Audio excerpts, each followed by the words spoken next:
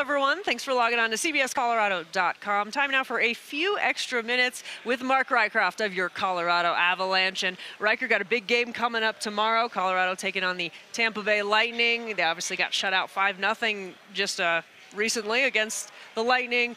There's the Stanley Cup that they just played, and of course the Avs won. So what are you expecting from this round?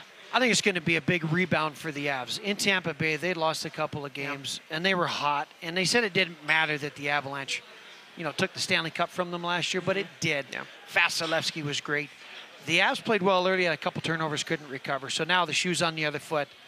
Back at Ball Arena. The Avs are going to be hungry. They're rested. They're home.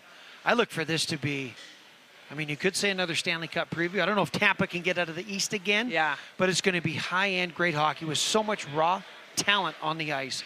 I just can't wait to sit up and watch this game. Ooh, it's going to be exciting. And and is this the outfit that we're going to be treated to? Yeah, well, because we kind of only talked about coming on yesterday, and I hadn't planned my outfit. I never plan anything, but I thought, wait a minute, I got to wear my pink jacket on Valentine's Day, so I'm going to bring it out tonight too. I love it. So absolutely. Back to back. So if you see me wearing this tomorrow, it's not deja vu. It's happening. It's happening. Yes. Love is in the air, especially when the Avs beat the Lightning. Ryker, when you talk about championship teams, a lot of times there's a player that it's an X factor. Maybe last year it was Nas. I don't know who you thought it was last year, but who would you say right now, not the Stars obviously, who's the Avs X factor if they're going to make another run and win another cup?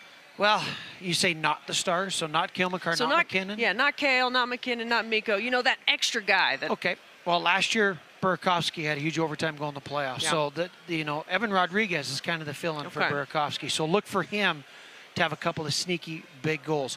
Alex Newhook, he's now 22 years old. This will be his second run. Look for him to have a bigger role. JT Comfort, let him keep doing what he's doing. Maybe most importantly, it's got to be Georgiev. We talked about it early. A lot of pressure coming into this season. Stanley Cup team, he's the new goalie. Everybody loved Kemper. He's off and washed. So, yeah, those four players, they all play well. The Stars will shine the rest of the way, and we'll be going for back-to-backs. We've talked about Alexandar Georgiev. You said, he is an upgrade from Darcy Kemper. What do you like so much about his game, and why do you think it'll translate to high-pressure moments like a Stanley Cup run? Well, I think nothing soft gets by him, and he's so good down low. I always say when I'm talking the game, he's got the fastest feet in the West. You could say the NHL, so he's a highly acrobatic goalie. He's left, right, but down low, almost nothing beats him. Up high, he's really good, but down low, it's impossible. So rebounds everything in tight. He just seems to cover everything. Plus, he's a gamer. He lives for the moment, and this is his opportunity. And what a second kind of breath of fresh air coming out of New York, where he was going to be the star. Right. And Joe Sakic and Chris McFarland say, come on here, you can be a star here. And I think he's embraced it. But don't underestimate Pavel Francouz. This is 1B.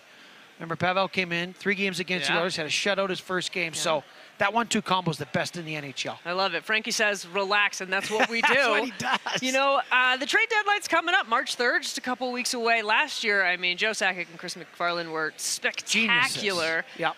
Do you expect them to make any moves, and is there any player you're looking at right now that's saying that might be a good guy for them to target? Well, of course there'll be moves. Yeah. The Avs are in their window, and they're going to leverage everything in the future for now. But Joe and Chris are smart. Yeah. They've been through it. They've made some moves that weren't the best in the past years. Last year, out of the park home run. Yeah. So the only glaring thing is nobody's there to replace Nazem Kadri yet. Who's out there? I don't even want to speculate, but look for something in that area to be attempted. And if not, it'll be something just to beef up JT Comfort and whoever else they want to put in that second-line center. So something will go down. It's always an 11th-hour deal. Yeah. That's how it goes. Always. And we'll see what those guys can pull out of their hat. What rabbit is there? You'll love to see it. You'll love to see. You look at this final stretch of the season. Obviously, injuries have been a huge factor for the Avs. What do you need to see from these guys in these next couple of months, Ryker? Well, it comes down to just slowly bringing the game back up to where it was. You start eliminating turnovers at the blue lines, all the cliches, right? You got to get things in, get things out, clean up your game, stay out of the penalty box, but just start to bring your game to that level where teams don't want to come into Ball Arena anymore like last year. But that comes with health, and that comes with getting the guys back. We talked about Byron missing 38 games. He's only 21 years old. Watch him raise his game up. So it's just bring it back up. Sounds easy to say. That's why I'm in TV land. Yeah. But it's really tough to do. So that'll be the focus for these guys is start to rev up the engine so you're peaking game 1, round 1 of the playoffs. I love it. I absolutely love it. It's that easy. It's that easy. See, you said it here. It's that simple. And, of course, you can always catch Marc Rycroft before, after, during every Colorado Avalanche game on Altitude. And catch them, of course, tomorrow night when they take on the Tampa Bay Lightning and beat them this time, right? I'd put my money on if you're points betting or whatever platform you're on. Yeah. Avs are going to be hot to roll tomorrow. There you go. I absolutely love it. Thank you so much for joining us, Mark. My pleasure. Thank you. Guys, thanks for logging on. We'll see you next time.